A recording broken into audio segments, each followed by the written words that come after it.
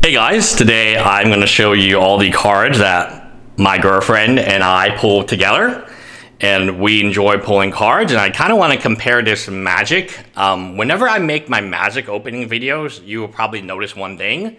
My girlfriend is nowhere to be found, and I've obviously tried to tempt her buying clothing, nice items to make Magic opening videos with me. But it's just me, right? Like, it's just me opening the videos, losing money. And it's kind of occurred to me that, like, that she will only make Weiss. We did Weiss with her nephew the other day. We still haven't done that video yet, or uploaded that video because it's very long. We opened another case. Opened a case of FGO. But then, like, we opened another case of a older, much more expensive FGO set. I think it's the... And the hits. I think this particular game is just more fun to open. So if you enjoy opening cards, I always wondered this, right? So I love value, and Magic the Gathering, those 4 sets that I put on top of my list, they have a lot of value. Which means, like, oh, well, you're going to try to break even. It's a lot easier to break even opening older Magic packs, especially, like, 2020 and above, than opening, like, Team Up. Team Up, you're basically looking for an alternative art, otherwise you will lose money. I think Team Up is, what, $40, $50 a pack right now. It's really hard to find a card in Team Up worth that amount of money, but more people like opening, so I understand the margin. So the dilemma in my head is quite easy. I'm gonna continue to go until we land on a cool page. Oh, those are my lilies. Okay, that's my Acerola. You can see that we opened a lot of Burning Shadow looking for Charizards. These are my Pokemon. I have another trainer bunch. Umbreon, Espeon, Mewtwo, VMAX. Oh, here we go. You got Lily, Lily, Luciamine, Sony. Oh, actually, why don't I open the... You guys love Charizard. Oh, yeah, there's a Charizard page that we have cracked open. We've opened a shit ton of Charizards, and they're shiny and rainbow and all this good stuff.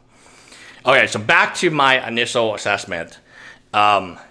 Magic cards opening, you actually get a better deal in terms of EV, expected value. Pokemon, you open it. The best example I can give you is we opened a base set of Pokemon Unlimited. It's a $450 pack, unweighed. There is one card in it, ungraded. Again, ungraded. There's one card in that thing, ungraded, that is over $400 raw. And that's the Charizard. So obviously not every pack, in fact very few packs will have a Charizard. Therefore the majority of the packs are going to be loser packs. Right? So how is a booster pack of... It's for the experience, it's for the fun. My girlfriend has a lot of fun opening this. Her nephew has a lot of fun opening this. I assume that our daughter in the future will have a lot of fun opening this type of stuff. So luckily for her, like, if she is into Pokemon, I own a whole Pokemon store with just infinite cases and boxes, and it would blow your mind how much stuff I have upstairs. Like, it would just blow your mind. But this is fun to open. And Magic the Gathering doesn't have that fun experience to open because it doesn't have the IP. Now, as an IP attorney, I'm going to tell you something. Charizard is Charizard. That's IP. When you open a Charizard, it's owned by Nintendo, the name, the likeness, everything. When you open a Magic card, even if it's a Planeswalker, they really should have done this with Planeswalkers, which is kind of like trainers. But there's like no, it's like, who is this guy? Like Vraska, like what's he doing now? Like no one cares about Vraska. No one's waifu is Vraska or Lily. The whole waifu collecting thing in Pokemon is a little weird, but I understand why some cards are really popular and expensive. So those are my Charizards. Those are more Charizards. Obviously, I have a collection of them. But when we are opening 151, hunting the Charizard, it's just such a fun time. You can hear it in the videos we make. You can hear it in the camera. We're just having a fun time opening stuff. So for me, When we open Pokemon, it's less about value and more about that experience of hitting or not hitting a good card. Crown Zenith was really fun to open with the girlfriend. She actually didn't live with me at the time, so she was really excited every weekend to come back to the home and open some Crown Zenith. Tons of Crown Zenith. But, you know, these cards are just so fun to open because they're childhood, they're video games, they're cards that you know and know. Like Magic the Gathering, like the Junction thing, like who the hell is Oko? Like I know, yes, he's from Throne of the Eldraine and so on, but like what was that? You know, the lore in Magic is so bad, right? Compared to Pokemon, there's no video games of Magic, no TV show, no backpacks, no figures. You know, there was a dude trying to sell me in Houston, nice guy, trying to sell me a Liliana figure. And there's a Liliana figure and a Chandra figure in on sale, but no one wants them. I can tell you, if you put a Lugia figure and you put it for a good price, and they're discounted. They're discounted like $300, $400 from what the guy bought it at. Maybe they're used. So, I mean, again, it's a very aggressive price. Both the Liliana and Chandra figure is priced at. And I know figures because I bought some more figures the other day. If there was like a Lugia or Charizard figure of same quality, same price point, and same discount level, it would be gone in a snap. Right?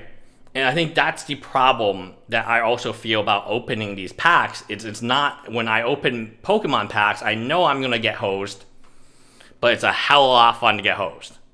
When I'm opening Magic packs, like people just, it's not that fun. Like I don't know what I'm looking for half the time, you know?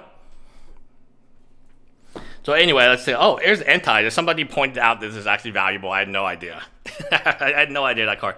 And this is valuable. This is like the secret rare version. I thought it was a McDonald's promo, and I was like, oh no, this is actually a Dark Tyranitar. Yeah, I realized that some cards are actually more valuable. And then this is the fun part. This is the new stuff that we open. The Sylveon. Sylveon's my favorite Pokemon, so obviously the Moonbryon, you crush a Moonbryon or Blaziken or Machamp. It's just a fun time, man. Like, or a Gengar. You guys seen me open these on live stream. The Espeon, we were hunting Moonbryon. Oh, no, we were not hunting. Yeah, we were hunting Moonbryon. It cost like $5,000 a pull in Moonbryon. Lugia, right? Tyranitar, KFC, Charizard. And then this is really fun to hunt back in the day, right? It was really, really fun to hunt. So anyway, my point is kind of simple. It's people are willing to just get hosed in Pokemon openings because it's more fun. And Magic openings are not fun, in my personal opinion, for the person opening. Now, if you're being paid to open them, yeah, God bless, man. That's your job, right? Anyway, bye, guys.